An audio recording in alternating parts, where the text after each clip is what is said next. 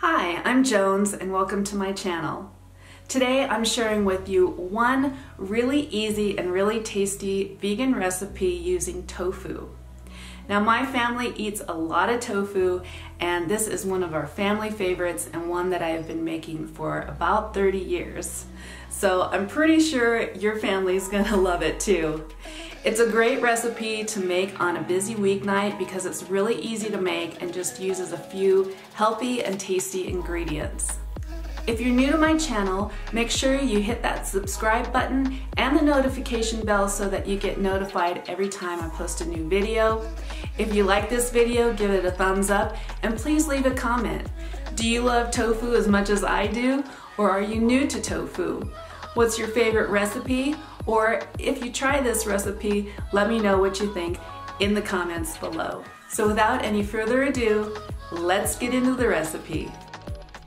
I start by mashing some extra firm or firm tofu that I've pressed.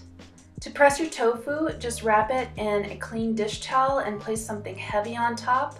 I usually use an iron pan and just let it sit for 10 or 15 minutes to get the excess moisture out. Then start mashing it until you get a crumbly texture and all the bigger lumps are gone. I'm using a potato masher here, but if you don't have one, you can use a fork.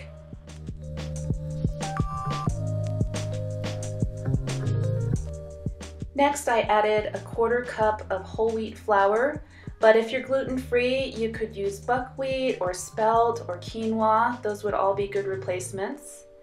And then I added about 2 cloves of finely minced garlic and a 1/4 cup of stone ground mustard, but you could use pretty much any kind of mustard that you prefer. Then I just mix those ingredients into the tofu and I kind of continue to mash it into the tofu as I go to just make sure that it's all fully incorporated.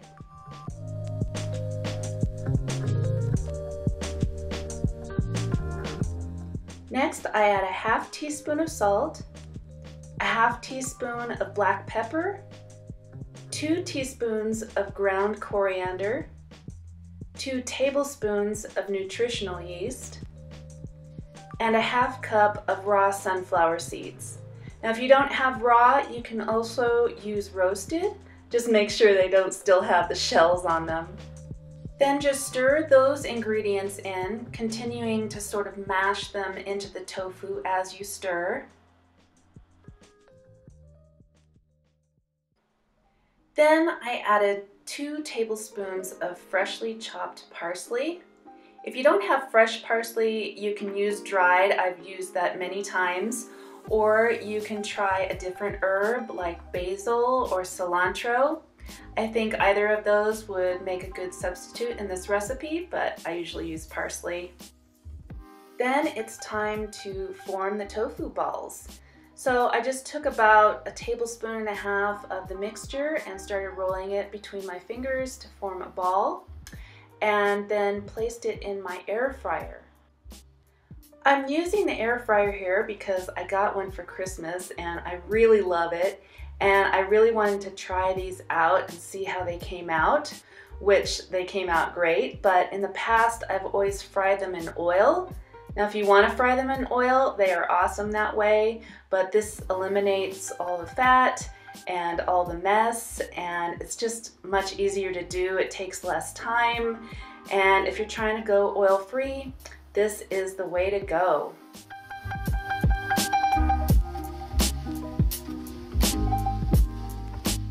Then I just put them in the air fryer at 360 degrees Fahrenheit for about 12 minutes. I did take them out halfway and turn them over, but I don't think this was really necessary because they were cooking really nicely and they came out so nice and golden and crispy. Ooh, I just couldn't wait to eat them. And I do like to eat these just on their own, just kind of as a snack, or dipped in some pasta sauce. While those were cooking, I got some pasta cooking on the stove. I was using this brown rice and quinoa spaghetti from Trader Joe's. It's organic and gluten-free. but I had never tried it before, so I was curious. So I just added some of that to a pot of boiling water.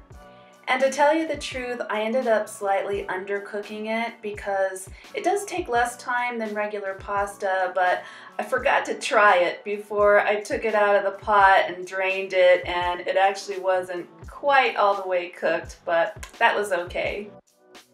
Then I just added some jarred marinara on top. And I also made some broccoli. I just cooked it up in the same pot as the pasta just a few minutes before it was done cooking. That's a really easy way to eliminate some dishes. And there is our gorgeous spaghetti and tofu balls. I can't wait to eat.